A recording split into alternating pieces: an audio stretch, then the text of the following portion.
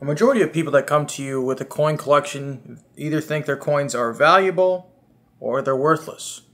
Not all, but a majority do. When we're talking about why do coin dealers exist, why are they important for the market, we're going to spend a few moments today understanding, describing how the market works for coin collectors, coin dealers, and why it's important for you to know this before you sell your coins. See, Casey and I have been selling coins ever since the start of COVID in 2020. I started off selling one coin, and then I sold two coins, and then now we're selling a lot of coins per month. What coin dealing has allowed the market to understand is what is wholesale, what is retail, and what is a rarity. See, when someone comes to a coin dealer, they're wanting to know those things, and they're wanting to have a specific value of those things. What can be misconstrued sometimes is that if someone that you're coming to buy their collection thinks everything that they have is extremely valuable, or they think everything they have is extremely worthless, that is where a lot of gray area can occur when you're going to work through a coin collection. So we're going to spend a few moments today on the whiteboard. We're going to tell you guys what our opinion is of the coin market and how it can be easily broken down and understood by you, just so you can get a bird's eye view of what a coin dealer works with and understands on a daily basis about coin collecting and numismatics. So when you think about meeting up with a coin dealer, you should think about it like a job interview. Everybody has come to the table and they're all dangerous. They all know at least what their job position is going to be like, right? Someone that sits down with you, they say, hey, well, this is our job expectations. This is what we expect of you. And then you're going to sit down with them and you say, here's my cover letter, my resume, my past work experience, and let me answer any questions that you might have, right? So it's a great song and dance between two mutual, trustful parties. So there is one side, which is you.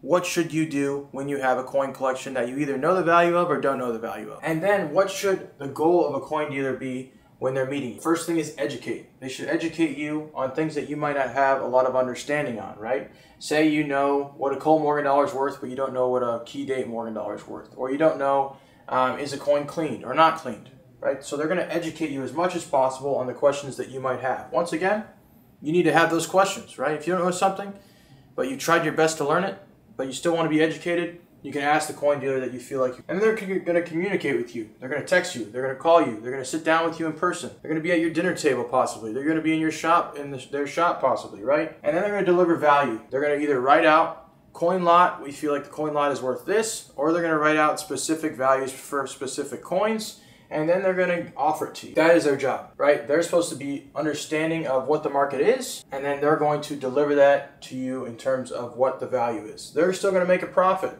We are not in the nonprofit business, we're in the coin business. So what should you do? So say you come to somebody with a big collection, or you come to somebody with a lot of key date coins, 3 or 4 key date coins, or you come to someone with some bullion, get multiple opinions. Give someone a call, right? You can call many coin shops. You can use the phone in your pocket to say, hey, I'm going to call Heritage, I'm going to call Stacks, I'm going to call a local guy, I'm going to call a guy I met at the coin show. Multiple opinions is valuable because that's what you can use to help increase the value of your coins. If someone calls you, or you call them, and you say, hey, I have a half Disney, you don't even know what a half Disney is worth, and they offer you $5,000 for it, that coin could be worth $100,000 or more, right? And so if you called somebody else, they might offer you $100,000, they might offer you $80,000, right? So your multiple opinions that you try to find will result in a higher payout for you. Next thing you should do is you should educate yourself on the coins that you have. Do the best that you can.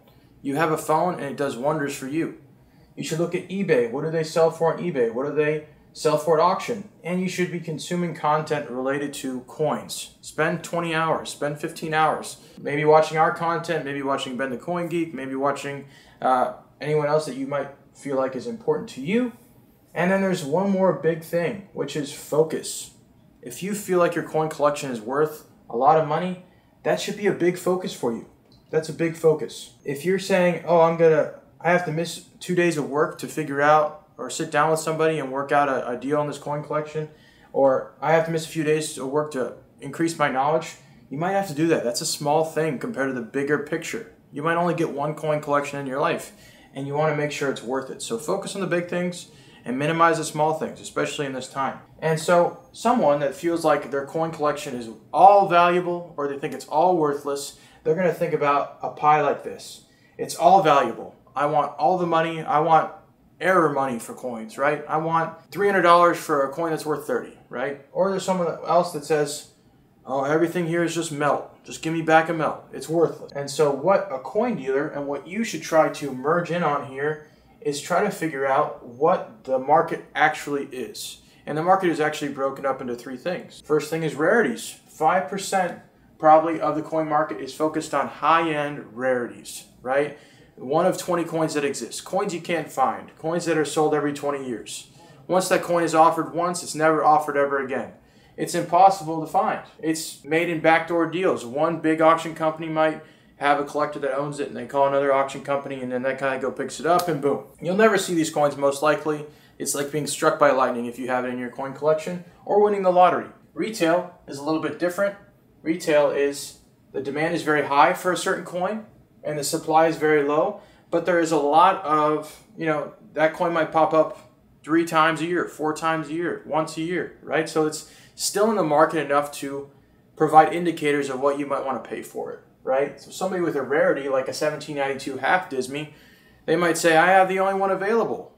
You need to give me 50,000, 100,000, 200,000 more than what the last one sold for. And if you don't pay it, you'll never have it. That's a rarity. Retail, like I said, demand might be high and supply might be low. And that would drive up the auction price, right? So if you're talking about a CAC-seated dollar, or if you're talking about a gold piece that pops up once or twice a year, that might be the new market maker price once it sells at auction. So if you bring that CAC-seated dollar and the last one sold for $1,000, but there's 10, 15, 20, 100 people looking for that coin, and that's the only one that's going to be on the auction block, you might sell it for $1,750, but the last one sold for $1,000, right? So that's where retail can start to increase over time, and that's an interesting piece of the pie. When we're talking about wholesale numbers, we're going to get that in just a moment. There's no numbers out there from bigger outfits that are looking for it. There's no set number.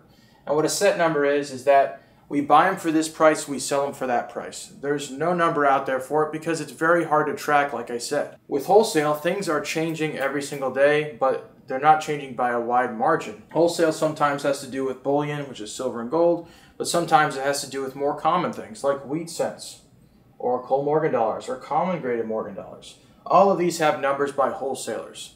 And so when you're talking to somebody at their house and you're a coin dealer, you have to tell them, hey, I'm sending these to wholesalers. I'm not going to, there's no point of retailing it because the demand for this is not very high and the supply is exuberant. There's so many graded Morgan dollars out there. There's so many Cole Morgan dollars out there. There's so many wheat cents out there that I'd rather just wholesale it. It's too much effort to try to drive demand for this product. And so when you're sitting with somebody and they think, because they didn't educate themselves, they didn't get multiple opinions, they didn't focus on this collection, they think their Morgan dollar is worth $3,000 or something, right? And it's just a Cole common date Morgan dollar. You could say, hey, I'm just going to let you know, I run into thousands of these every single year. I buy them for 22 or I buy them for 24 and I sell them to wholesalers for 26. And the wholesaler might say, I'll sell them to you for 28 or I'll sell them to you for 30.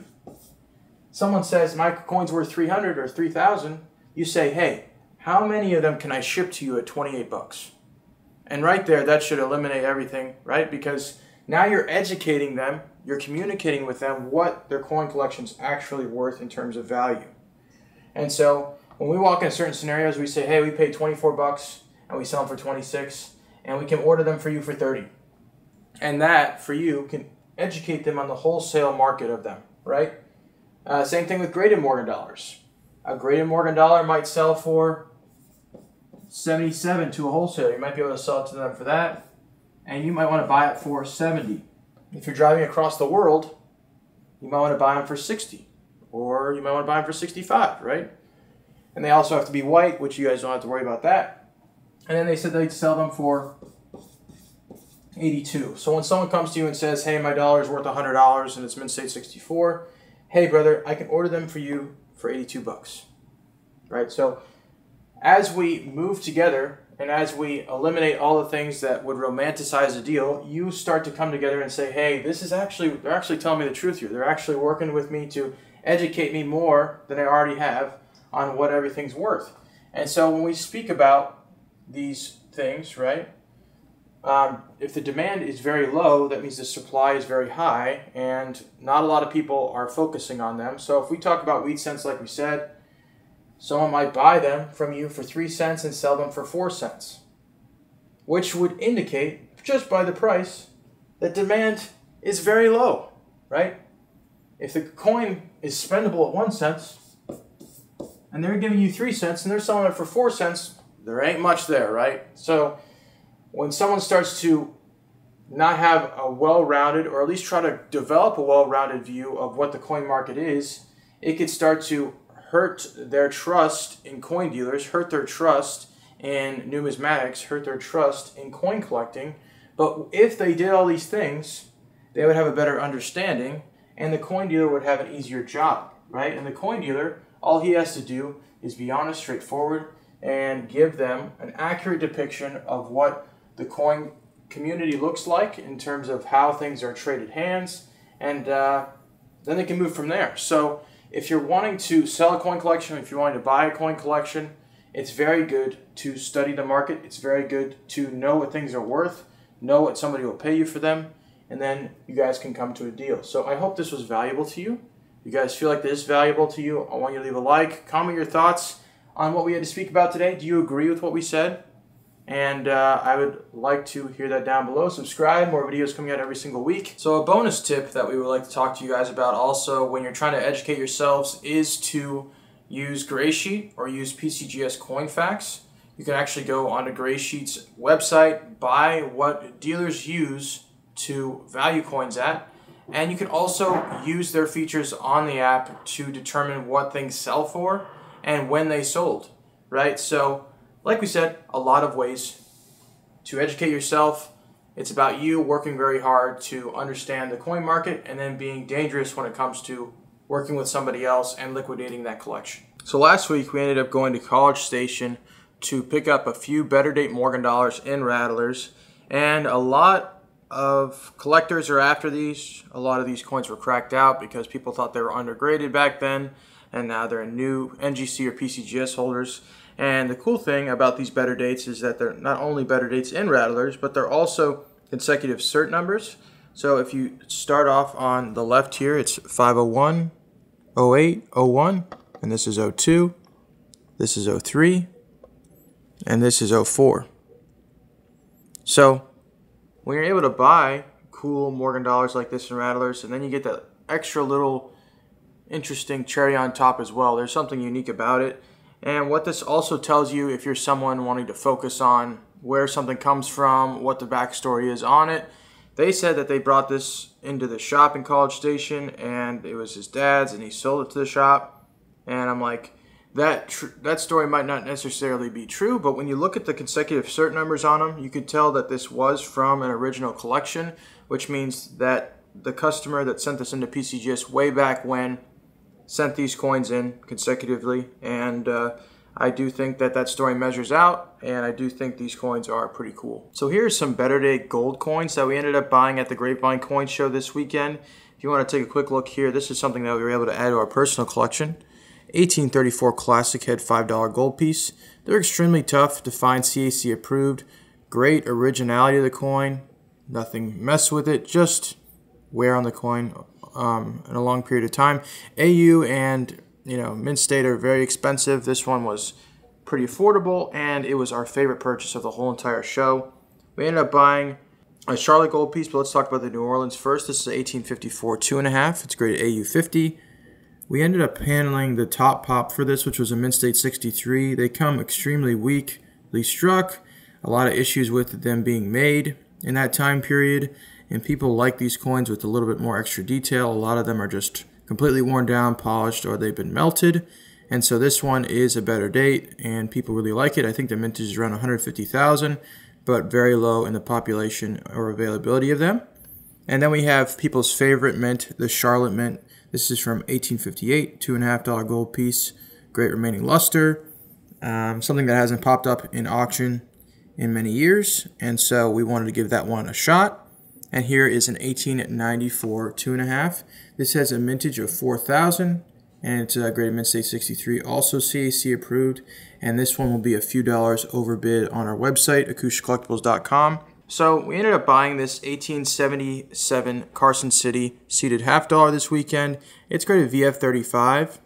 It has a lot of good original things to it. It's a little toned on the back, but when you're looking at this in terms of availability, a lot of these haven't been offered in many years for auction, and so we saw this coin and we thought, man, let's give it a shot, try to pick it up, because this date is highly sought after and the supply is very low. 26S is another coveted date in the Standing Liberty Quarter Series in AU55. Once again, good remaining luster for an AU. Really close to an AU58 in our opinion, but that's okay. We're going to leave that for the next collector. And we have this 92cc Morgan dollar in 64 proof-like. So we normally buy 92cc's that are lower grade. This one's not only in mint state, but it's also proof-like. Great, nice, flashy mirrors on the coin. And something that you always can't go wrong with, which is a 14D Lincoln cent, and it's graded VF20. And so we try to buy all these that we can, especially ones that are nice, genuine, and straight graded. And so, bada bing, bada boom. Swiggity swaggity, we got these coins too. So as you guys know, we're trying to move more into paper as we learn more about it.